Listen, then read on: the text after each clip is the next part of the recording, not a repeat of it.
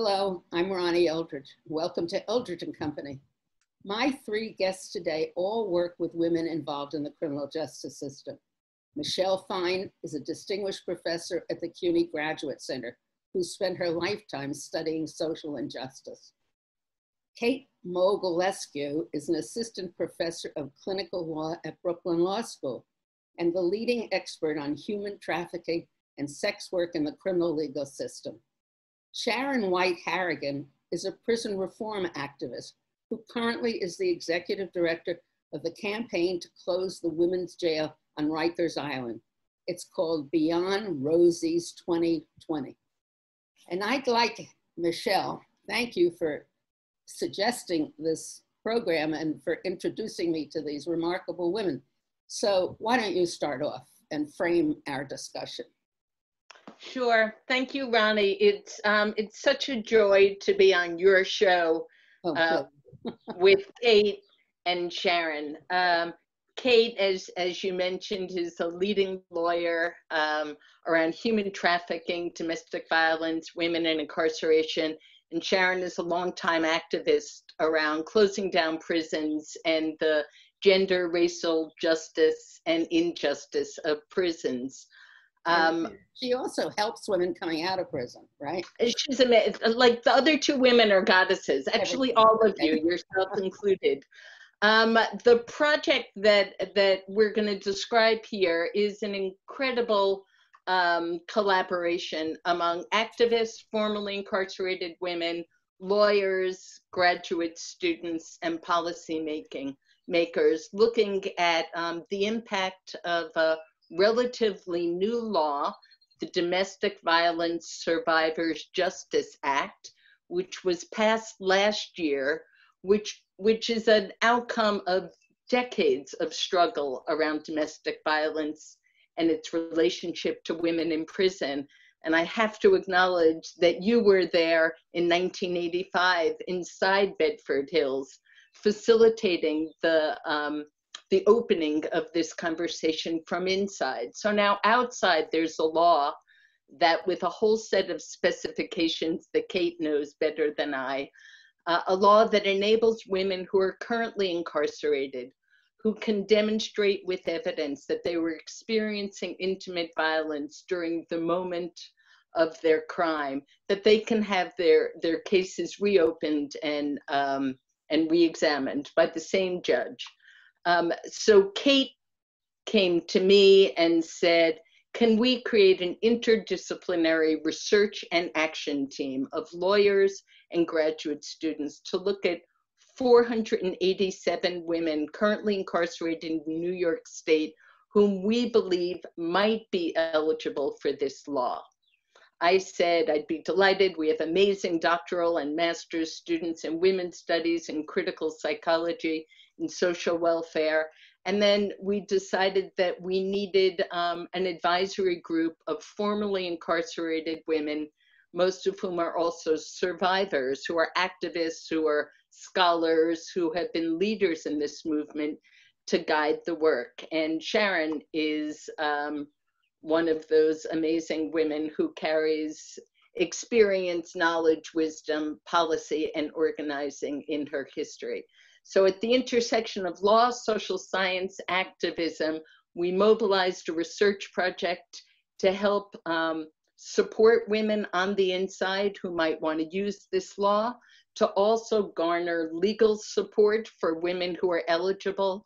And then when COVID hit, we used our advisory group to start to generate a list of women on the inside who are older or medically infirm or eligible through the DVSJA, so we could slide those names under Governor Cuomo's nose for early release. So it became a research project mobilized for social action, but also very much a grandchild of a project you started in 1985 with a bunch of women inside Bedford Hills. Sharon and Kate can provide all the details. So Kate, this bill passed last year, but let's give I want to explain political credit was that the state Senate finally became Democratic with some new forward-thinking progressive members. And that's how the bill passed, right? That was certainly part of it, yes. And although, you know, we have been advocating with the governor's office for release of these women and many others for years and have been disappointed by his level of inaction, he does get credit for ushering this law in last session, particularly as part of the budget with the new Democrat-controlled state Senate. So yes, it was a confluence of different factors that led to its final passage after years of advocacy from women both on the inside and outside. So now what's happened? I mean, you go back to judges. I know I went back to a judge in the Judy Clark case, and the original sending, he wouldn't do anything. There's two pieces to this law. The first is the backward-looking piece. So for women who are currently incarcerated, and obviously this law applies to men and women, any survivor of family violence or domestic violence, but our focus is on women because we understand that for women, the pathways into incarceration overwhelmingly include experiences with violence. The two pieces of the law include the retroactive resentencing piece, which Michelle described, where women who meet the law's criteria can bring a petition in front of the court that originally sentenced them to have their sentence reduced. We are in the process of mobilizing around that right now, identifying who might be eligible, making sure they're connected to legal representation, and making sure that these applications actually have a shot of realizing the law's potential, that we don't fall victim to the same sort of tropes, misunderstandings, ways in which women's behavior has been looked at historically, that we are not stuck in that same moment now, that this law ushers in actually a new paradigm. So we're working on that on several fronts. The other piece of the law is women currently being prosecuted, who are in front of a court and are about to be sentenced, can ask for an alternate sentence under this law at the time of sentencing. They have to show the same factors, the same things, that they're a victim of domestic violence, that violence significantly contributed to their offense, and that the traditional sentence that they would otherwise have imposed would be unduly harsh. So there's sort of front end and back end relief authorized by this law, and that's pretty amazing if you stop and think about it. There's no other law that I can think of that allows a court to go back and take a second look at a sentence, not just because of some formula like our drug law resentencing, you know, several years ago, but because the court is really now in a position to reckon more fully with the circumstances of the offense.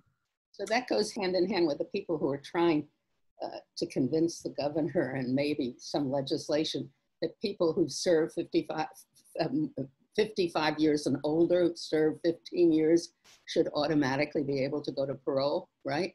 Similar? This is about who we're incarcerating and for how long and why. And I know you spoke with Steve Zeidman a few weeks ago on his efforts around clemency, and particularly the population of people who have grown up in prison, been incarcerated for decades. And we really have to ask ourselves as a society, why? With the group of people that might be eligible for relief under the Domestic Violence Survivors Justice Act, there's another consideration, which is really looking at culpability and how we assign culpability. So there's another layer here.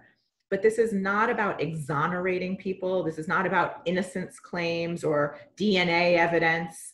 This is about who are we incarcerating, for how long, and why, and is this the legal system that we want to see? I have several questions. Do you have to do training, judicial training? I mean, you're being polite by saying, you know, new facts have come in, but we have a lot of people on the bench who are just plain old-fashioned, right? In everyday language. So and and Sharon has been in the lead of doing judicial and just attorney training on this point, as well as social work training. So I want her to be able to answer this question as well. And I'm not that polite, Ronnie, believe me. And I can say unequivocally that our judges and our prosecutors need education around this. Definitely. Sharon? Absolutely. So Sharon? Hi, Ronnie. Hi, Ron. How are you? Are you good? I am great, thank you. It's a pleasure to be here. Well, actually, why don't you tell me about training? Are you training any judges? Well, we actually about to do a training for judges coming up, I believe in July. We definitely did a webinar for attorneys, and then it's very important. You know, I think that, you know, when you talk about the legal system, that they have their way, you know, as in, you know, the academy for the police. Everyone has their own processes and their own way of actually training their people. And then it's important that and it's not even so much about training, but it's about understanding trauma. Yeah. Right? Interesting. Knowing where trauma stems from, and having that compassion, you know, in regards to people having these traumatic experiences, and what does that mean for them, you know. And Ronnie, some things just can't be taught. It should be innate, right? That natural compassion of people, and understanding that people just actually go through things and deal with it in their own individual way. I have a saying that everyone's inch is measured differently. Yeah, I agree with you. Every time I go into a prison, I would think something like, there but for the grace of God goes I, because you can't tell how you're going to react to something, and that often has a great influence on what you've done, right? Well, unfortunately, I have that personal experience. You know, I did 11 years in Bedford Hills Correctional Facility, behind actually what you would call third-party violence. A man attempted to rape me, but prior to that, I was in a domestic violence, marriage, right? I was married. My first husband was an abuser. And I mean, you know, in that time, we're talking about the latter part of the 80s, 89, 1990, where time where you just really didn't speak about it for many different reasons. And also, let's put it out there, the color of my skin. You know, I've made reports, and, you know, the police have come, and then there's this camaraderie of brotherhood, as you will, right? And they released him, you know, as soon as they brought him down the stairs and got him around the corner, you know. Around the block, right? Yeah. Absolutely. You know, so there was no protection for me in any kind of way. Like, you know, no matter where I went, I literally had to go underground, where my parents didn't know where I was. I had to leave my daughter for months upon months. You know, in a hospital with fractured ribs and a fractured jaw. And the doctor, a male doctor, would, you know, right in front of him, because of course he came, you know, would ask, well, what happened to you? You know, and it, you know, allowed him to be in the x-ray room and everything with me. Was your lawyer knowledgeable about domestic violence? I'm going to go out on the ledge here and say I don't believe so. And, you know, and he was a great being a battered woman with a record of police work. I'm not a lawyer, Kate, but that seems, you know, that's not a good defense, right? I don't know. Kate, well, feel free, everybody, to just break into the conversation, please. You know, our legal system thinks in binaries. It thinks in good and bad, and victim and perpetrator, and black and white, right? Everything is one thing or another, and there's no shades of gray, and there's no nuance. The court system can't handle nuance, right? The system depends on the sort of churning through of cases without nuance. But these situations that we're describing, interpersonal relationships, people suffering from harm at the hands of loved ones and family members, they are complicated. And so to get a court to understand that and see that as impacting what someone should serve as a sentence, it's taking a lot of work. I mean, we are hearing already in some of the very few cases that have been brought under the new law, resistance. We're facing resistance because, you know, someone didn't call the police and report when they were a teenager being sexually assaulted by an older person in their community. That someone, you know, moved back in with a family member who was abusive, means that somehow they're not a victim and we shouldn't then take into account the harm they were suffering. So there are a lot of places where these cases don't fit into the molds we've created. And we need new molds. Right. And also, and I'm sorry, and also, Kate, too, that they don't see, you know, they see you as a defendant, right? Yeah. But they negate the fact that you were a victim, you know, as well. And they punish you for surviving, is what it is, for being a survivor.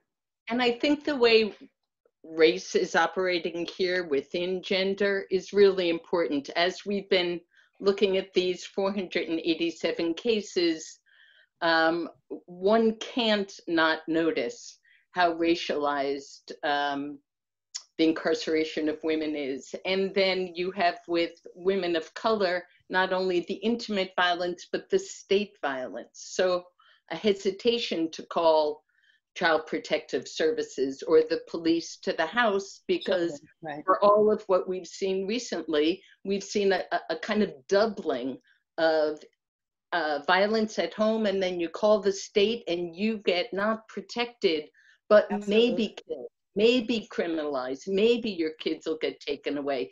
And that's a kind of race within gender dynamic. We also noticed, Ronnie, that we have letters from women who have been looking for support, and some of them indicate, I never mentioned my domestic violence in court. It would have been used against me, or the lawyer told me not to mention it, or the lawyer told me not to take the stand, or my mother was in the court, so I couldn't mention that my stepbrother raped me. So you get a whole set of kind of gendered and racialized mechanisms that keep domestic violence shameful, secret, silenced. And in a couple of cases in the newspaper, when domestic violence was mentioned, it was used to paint the woman as more culpable, not less. So your question's an interesting one, and thinking through what kind of training do lawyers need, do judges need, do journalists need, do jurors need about the relationship between intimate violence, which, as you know, is extraordinarily high among women in prison. It's something like 80, isn't it something like 88% of women have been abused in their lifetime? Oh, it's absolutely incredible. I'm going to go out and say over 90%. I wouldn't be surprised. Yeah, I would say 99.9%. But no, when you mentioned journalism, I mean, I feel so bad. In my lifetime, there were 2 cases that we organized to protect the women. One was Karen Straw, who had called the precinct many times. They'd come, and she was raped in front of her kids, and then she stabbed him and killed him, and then she was indicted for murder. And we formed a group, a support group, women, I forget the name, we had so many different groups, but we went to every hearing in the court. We went to every court session. And of course, we got a lawyer who specialized in that, Mike Dowd. And then she was acquitted. The next case, I don't remember which one came first, was Hedda Nussbaum. Right. We organized to support her and to urge the district attorney, who then was Morgenthau, not to indict her. And it was a very big group. Now, how do we expand that, Sharon? How do we get that public support, regardless of who you are, what class, what color, what anything? That's it. We have to address the racism first.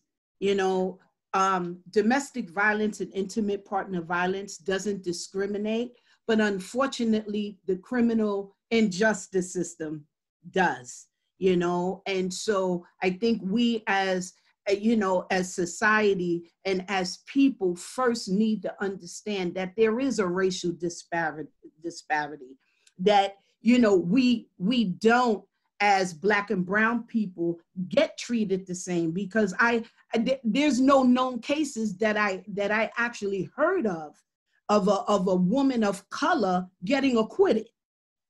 Not one. Karen did. Karen Straw. Karen Straw. And this is the first time that I'm actually even hearing her name, you know, but how many cases, how many, you know, and this is what, you know, we have to fight, we have to tackle this, you know, so many moving parts, but there is this big, you know, unspoken, I mean, it's now there's this racial unrest, but prior to that, it's never, it just wasn't spoken. Sharon, it's not only race. I mean, all of these issues over the police killings and yes, just having Donald Trump as president, yes, they all coalesce together. It's poverty. yes, Poverty.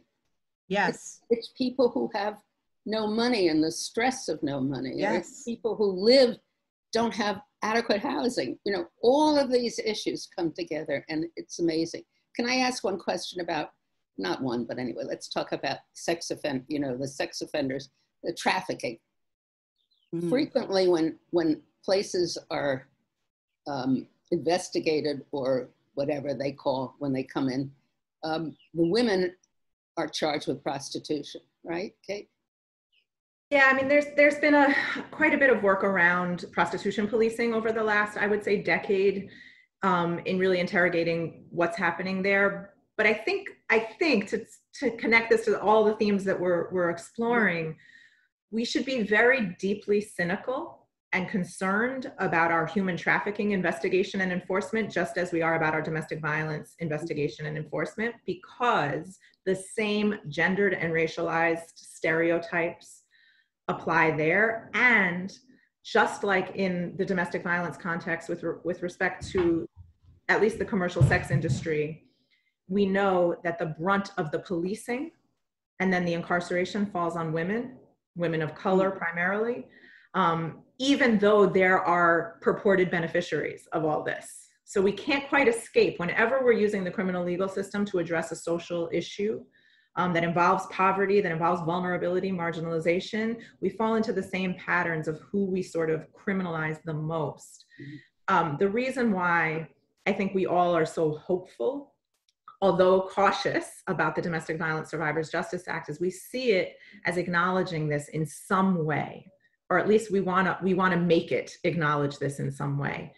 And, you know, unlike the general numbers of people incarcerated in this country that have been going down now for several years, where we've seen a decline in the prison population, the number of incarcerated women in a very troubling way continues to rise. And so this law, the Domestic Violence Survivors Justice Act, seems to offer some potential solution to address exactly that. And also, you know, Ronnie, you mentioned sex offenders and some serious offenses. The Domestic Violence Survivors Justice Act actually applies to a range of offenses that are usually left out of criminal reform. So often any reforms we've seen that tend to work to limit mass incarceration or reform the system in some way exclude violent offenses. The DVSJA, the Domestic Violence Survivors Justice Act, actually applies to a large number of violent offenses that we know women are convicted of. So there's some real hopeful pieces of this that, with the collective and the collaborative that we've structured, we're hoping to kind of bring to the surface to show areas that of opportunity for real reform. That's optimistic. I'm sorry to tell you, but our time is over. And I haven't even talked about Rikers. I haven't heard any of the thoughts after she so well introduced everybody. Michelle, how you'd sum it up. So I hope you'll all agree to do this again. Yes? Anybody say yes? Yes. Absolutely. Okay. And let's hope that, well, do you want to finish, Michelle? I want to say that this has been a long struggle by a lot of mostly women who dared to name domestic violence as an ongoing experience across race and class. And then, as Sharon notes, it's women of color have gotten criminalized as they are surviving domestic violence, but the resistance has been mobilized because women like you and your generation and so many now survivors and allies like ourselves have entered this struggle. So as Kate said, it's a very hopeful moment, but we got to make good on this law. This law is only as good as the organizing and the recognition of the women who are inside and hopefully coming out. So thank you very much, Sharon, Kate, and Michelle, and I hope we see you again soon. It's so nice to meet you, and I hope we talk again. Thank you. Thank you for inviting us to do this. Thank you.